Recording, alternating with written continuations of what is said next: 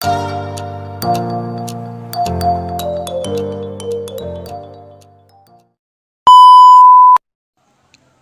guys, so today's video ay tuturuan ko kayo kung paano i-compute ang BMI. So, yung body mass index natin. Yan, body mass index. BMI equals weight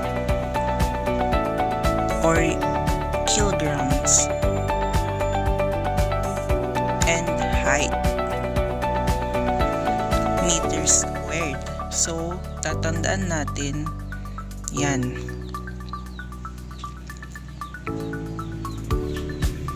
So, yung weight ko is 66 kilograms.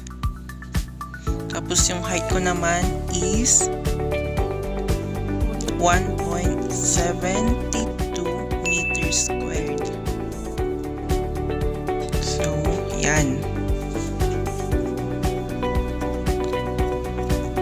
So, 66 kilograms.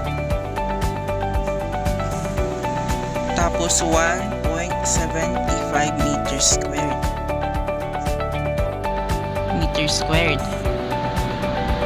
Tapos, 66 kilograms. Yung 1.75 meters squared ay ano natin, i-compute natin. So, wait lang.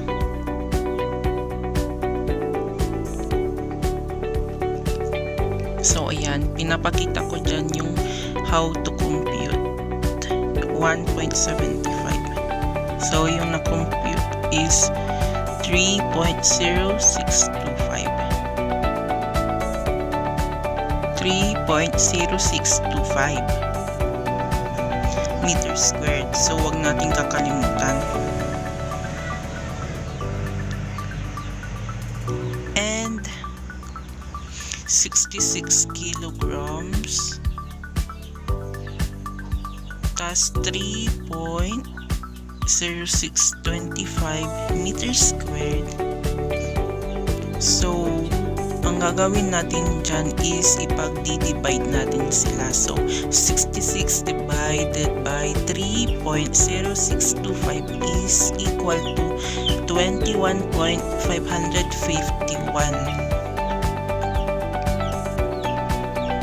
So, yung aking BMI is 21.551 kilograms meters squared. So, yung aking BMI is normal because hindi siya below 18. So, yung kapag below 18 yung BMI nyo is underweight kayo. So, I am a normal. So, yun lang.